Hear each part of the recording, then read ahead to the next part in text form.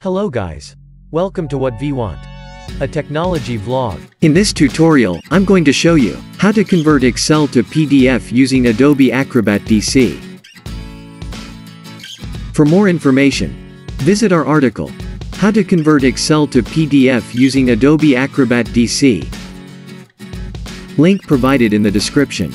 If you are new to our channel, click on the red color subscribe button, and don't forget to hit the bell icon.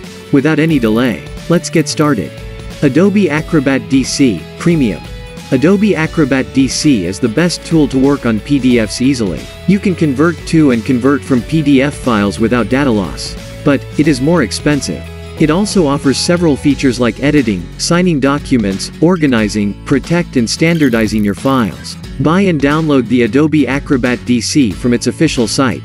Install it on your device. Open the Excel sheet using the MS Excel application of any version.